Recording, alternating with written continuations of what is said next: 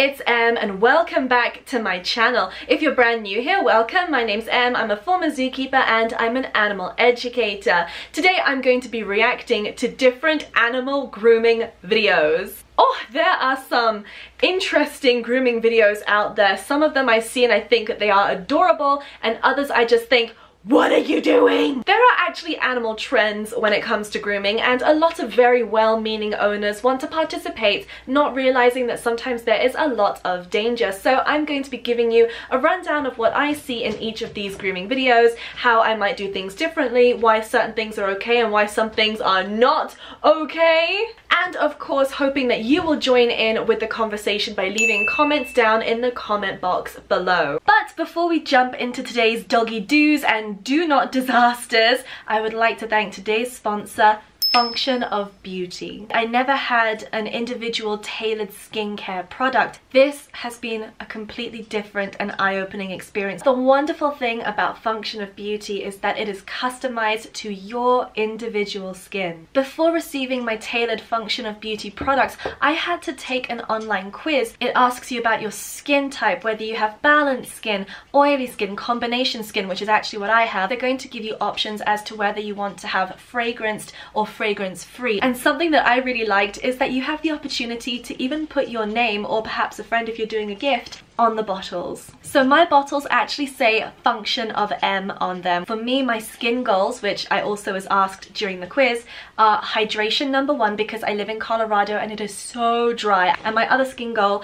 is anti-aging. If you're looking for a custom simplified skincare routine which requires only 3 clean, simple products, I would highly recommend Function of Beauty. After months of struggling to hydrate my skin, Function of Beauty has really helped me to achieve my skincare goals. And if you live in a changeable climate, Function of Beauty has you covered because you can easily adapt and tweak your routine as the seasons change. The whole process from the quiz to receiving my products was so simple, and my high expectations have been more than surpassed. 15 out of 10 experience. It's difficult to pick a favorite. I would say the moisturizer is definitely one of the very best moisturizers I've ever tried, but the serum feels really good and it's really fast absorbing as well. So I think the serum might actually just be my favorite by a smidge. Function of Beauty are sustainability focused, vegan and cruelty free. Boop. So if you would like to discover Function of Beauty for yourself, go down into my description box below where you can receive 20% off of your purchase as well as a free headband. Thank you once again to Function of Beauty for sponsoring today's video. To find out more, head down into the link in my description box below. Thank you for listening to today's sponsorship. Sponsors are really important for keeping my channel up and running, so thank you very much, Function of Beauty. Let's get on with the main video. This first video features a very popular breed of dog on social media, the beautiful, eye-catching Samoyed.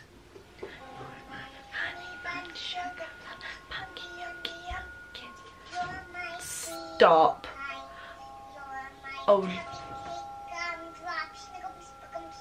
I'm jealous. I'm jealous.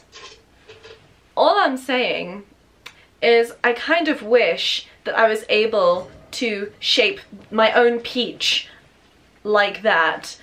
That's insane. I have never seen such a curvature on a doggy's badonkadonk.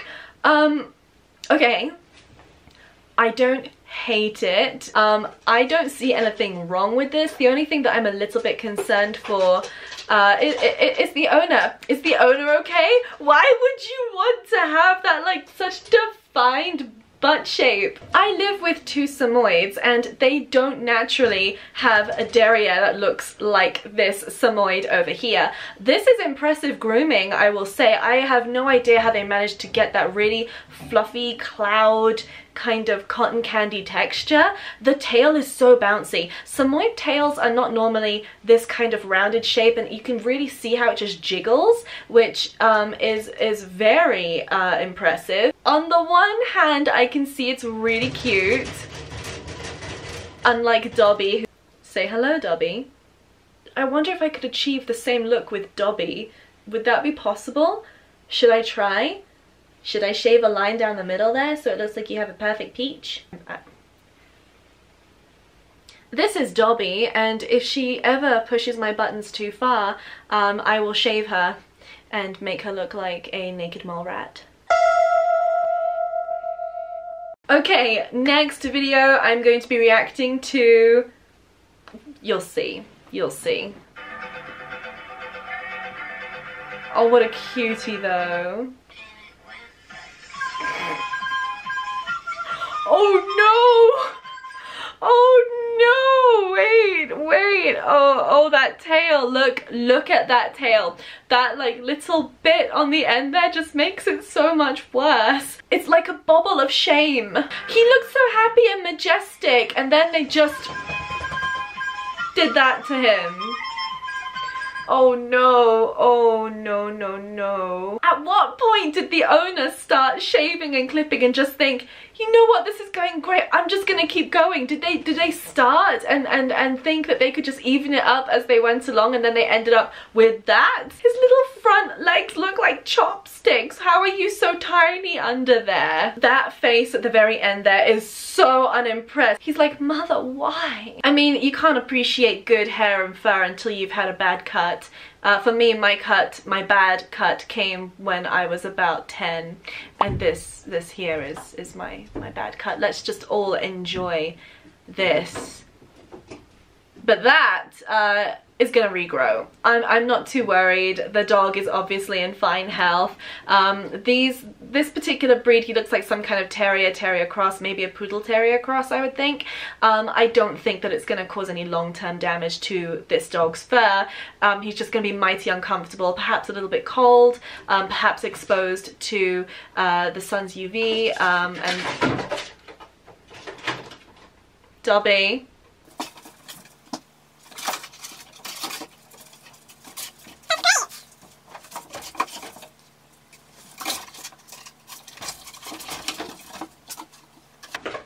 Dobby, everyone. This box is now theirs. This whole video is now theirs. And I don't think that this coat is going to have any long-term damage. Perhaps what I would be more worried about is exposure to the sun for the skin, because that skin's not used to seeing so much UV. So if they live in a hot and sunny climate, then this person might want to think about putting some kind of a t-shirt or something on their dog to protect them from the sun. But overall, it's just a very, very unfortunate haircut. This next clip is interesting. It features dog hair dye, which is all over TikTok right now. So let's dive on in and pick this one apart. I'm going to be dyeing my dog purple, and I want to take you guys through the step-by-step process. It's actually a great bonding experience for you and your pup. I'm going to be using the Opaz dog hair dye in Mystic Purple. Apply the dye to each puppy part you want colored. Rubber gloves are essential unless you want to be dyed too. Now the fun part. Entertain your pup while you leave the product on for 20 minutes. Once time is up, rinse the pup. I like to finish spa day with South Park's Blueberry Facial. I apply the shampoo everywhere, and everybody loves a good facial. This is for sure Lala's favorite part. It smells so good, and who doesn't love a pup that smells like blueberries? Rinse your pup thoroughly with warm water and prepare yourself, because here comes the shake. Bonding time. Once your pup is squeaky clean, begin the drying process. This usually doesn't last long for Lala because she likes to air dry, and she does that by playing.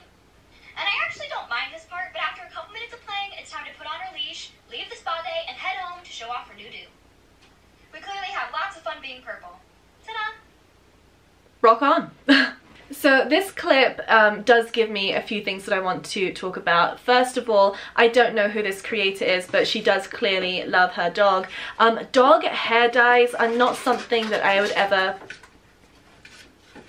Dog hair dyes are not something that I would ever personally want to use on my pets, although to be completely honest with you, I don't think any hair dye would show up on my dog because he is just a dark, shadowy void. Well, hello, my little babushka. So maybe I'm just slightly salty because I could never dye my dog, but to be honest, I wouldn't.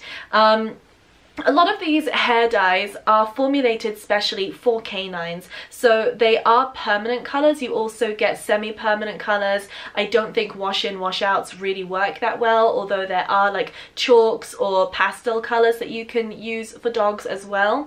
But these are specially formulated for dogs. They've been tested naturally on dogs to make sure that for the vast majority of dogs they're not going to present a problem and the formula shouldn't cause any kind of irritation. However, just as with humans having adverse reactions to hair dyes, which are absolutely fine for the vast majority of people, certain dogs can have sensitivities as well. So if you are planning on dyeing your dog's hair or fur, the first thing you have to do is patch test. You want to make sure that you find a patch of skin somewhere where you can apply a little bit of the dog hair dye. This way you can monitor the area for the next 24 to 48 hours and make sure that your dog is not showing any signs of distress, any kind of irritation, any inflammation. And if they are, naturally you want to go straight to the vet, and you would want to retain the package of the product that you are using so that the veterinarians can run some tests and identify exactly what part, what chemical caused the reaction for your dog. Another important thing to do is to make sure if you are going to dye your dog,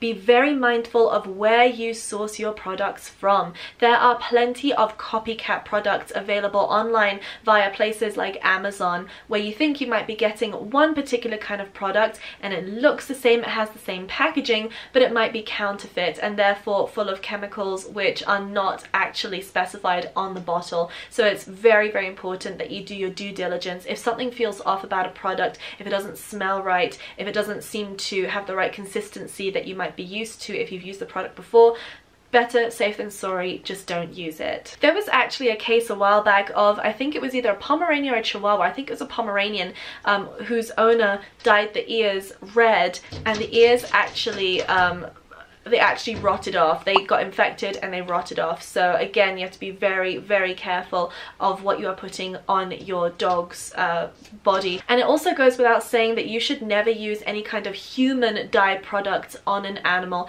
They're formulated for us. You'll also want to be mindful over the breed of dog that you have and the coat type. And the reason why is certain dog breeds, they grow their coats very quickly. That's why you see a lot of poodles used in different kinds of grooming competitions. They grow their fur very quickly and it's not a problem if you shave them. However, if you are going to dye a double coated breed of dog, the dye is going to sit in there forever and you are not supposed to shave a double coated breed of dog. So it's very important that if you do have a double coated breed, for example a Samoyed, a Husky, a Eurasia like what I have, if you're going to dye their fur, it is long term. You can't just decide one day you don't want it there anymore. You'll have to wait for them to blow the coat and for the colour to naturally fade away. Speaking of double coated breeds, the next video features a shaved Husky and I have a lot to say about this topic. Ooh. Yeah.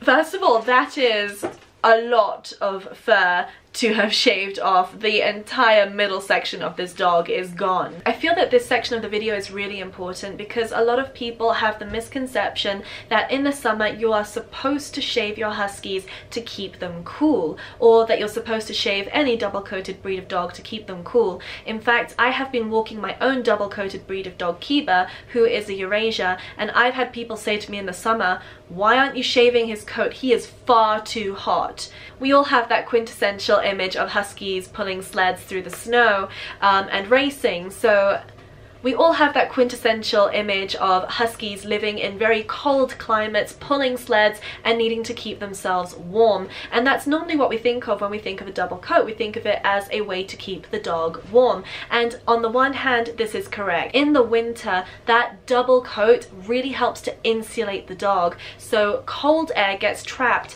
between the top coat as well as the undercoat. It warms the dog, it keeps them really nice and toasty. However, in the summer, the opposite function is needed and actually works with a healthy coat. What happens is that the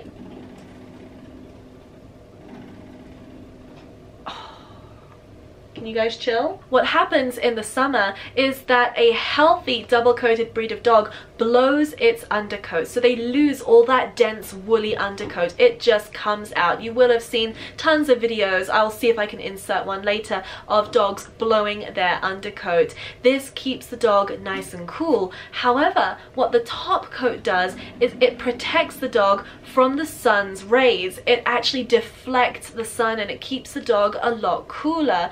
if you are to go ahead and shave a double-coated breed of dog, the dog cannot thermoregulate itself. The skin underneath a double coat is not meant to be exposed to the elements, whether it is extreme cold or extreme heat. And if you shave down that coat, you expose a double-coated breed of dog to sunburn and sores, which can also cause lesions, which makes the regrowth of any hair very patchy, potentially for the long term. And it also ruins the coat the next time it grows in. So with an undercoat, that grows in once or twice a year on a healthy double-coated breed of dog. However, those guard hairs, the outer coarse layer, which also has a function and works in conjunction with the undercoat, that doesn't grow back every season. That can take up to 2 years, sometimes more, to properly regrow. So every time you shave down a husky or an Alaskan Malamute or a Samoyed,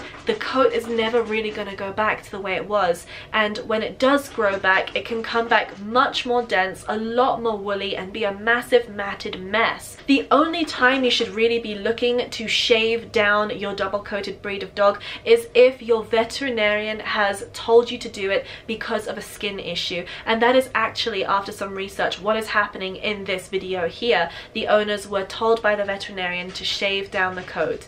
I would still be a little bit wary of doing it. I would want to get a second and a third opinion from other veterinarians before shaving down a double-coated breed of dog. If it has to be done, it has to be done. My roomie Kate has a great routine for brushing her dogs. She taught me how to properly look after Keeper's coat because I thought that I was brushing it correctly, but she showed me that there were mats in places that I wasn't aware of, and luckily she was able to show me with the right tools how to brush out properly and to maintain the coat. I really love this next video. It features my roommate Kate and her 2 double-coated Samoyeds, Tinkerbell and Miko. I feel such a sense of pride watching this video because I live in the same space as Kate. I see how much time and dedication she puts into grooming both of her dogs. They're absolutely just so spoiled, but also so well cared for.